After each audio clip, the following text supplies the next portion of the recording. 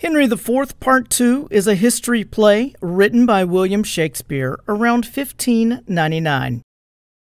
It is the third play in a tetralogy, preceded by Richard II and Henry IV Part 1, and followed by Henry V. Picking up where Part 1 leaves off, the play follows two storylines that eventually intersect: Falstaff's buffoonish attempts to insinuate himself with Prince Hal, and the battle for England's throne. The play opens shortly after the Battle of Shrewsbury, in which King Henry IV emerged victorious over the rebel forces. The Earl of Northumberland learns that his firstborn son, Hotspur, was defeated by the tavern-going Prince Harry, or Hal, in combat. Northumberland decides to send letters to powerful men in every corner of Britain who disapprove of the king, hoping for their support in staging another rebellion. Meanwhile, Falstaff, Hal's loud-mouthed drinking companion, basks in his new reputation as a great warrior, having stolen the credit for killing Hotspur from Hal. For his part, Prince Hal has decided to reform his lowlife ways and become a respectable leader. To that end, Hal tasks the obese and aging Falstaff with traveling across the land to enlist soldiers for the king's army. Before he does so, however, Falstaff uses his new reputation to evade arrest by the Lord Chief Justice for his various crimes and debts. Falstaff also evades his debt to Mistress Quickly, owner of the Boar's Head Tavern, and actually convinces her to lend him more money. Hal and his tavern friend Poins learn of Falstaff's plan to dine with the mistress that evening, and concoct a plot to disguise themselves as waiters in order to spy on their deceitful friend. At the same time, the Archbishop of York, Lord Mowbray, Lord Bardolph, and Lord Hastings prepare to go to war against King Henry. But they soon question whether they can count on Northumberland's support. Swayed by his grief-stricken wife, Northumberland ultimately opts to deny the rebels his aid once again. Northumberland hides out in Scotland while the rebel forces gather at the Forest of Galtree.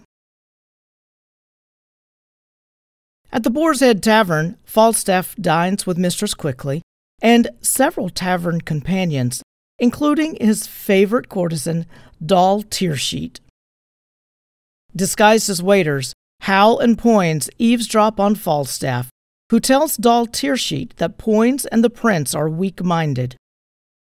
When Hal and Poins reveal themselves, Falstaff protests, claiming that he only condemned the prince to ensure that the scoundrels in his company would stay away from the monarch. The shameless Falstaff then continues his mission to enlist soldiers, passing through Gloucestershire. There he encounters an old friend, Justice Shallow, who has prospered greatly since Falstaff last saw him.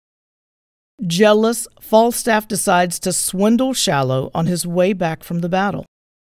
In the meantime, Falstaff accepts bribes from two of the 5 peasants, Mouldy, Bullcalf, Feeble, Shadow, and Wart, whom Shallow puts forward as soldiers for the war.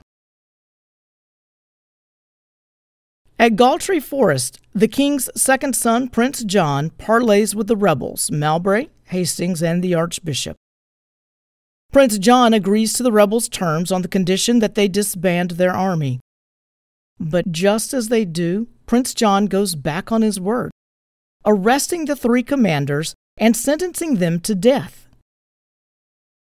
Falstaff arrives soon after, and Prince John chastises him for being late.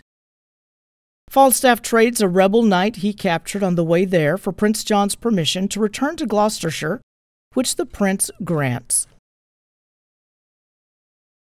Meanwhile, the aging King Henry has fallen ill as a result of his concern over the rebellion. When his trusted advisor, the Earl of Westmoreland, informs the king that Prince John has defeated the rebels, Henry is so relieved that he faints. Entering the throne room, Hal assumes his father has died and leaves with the crown. King Henry soon awakes and scolds Hal, who nevertheless reassures his father that he will live up to his duties as king. After imparting his last advice to Prince Hal, the king asks to be taken to a chamber where he dies. Falstaff returns to Gloucestershire, where he observes Shallow in the hopes of mining a few jokes to use on Prince Hal. In the midst of doing so, Falstaff, along with Shallow, learn of King Henry's death. Knowing this means that Prince Hal is now king, Falstaff and his companions decide to travel to London, where Falstaff expects to be rewarded with an even more high-ranking position.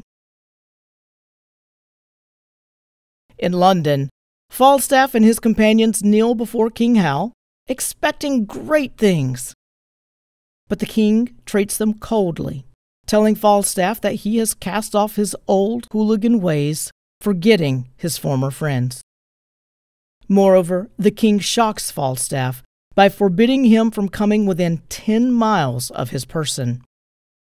In denial, Falstaff waits for Hal to summon him privately, while the oblivious King Hal initiates plans to invade France.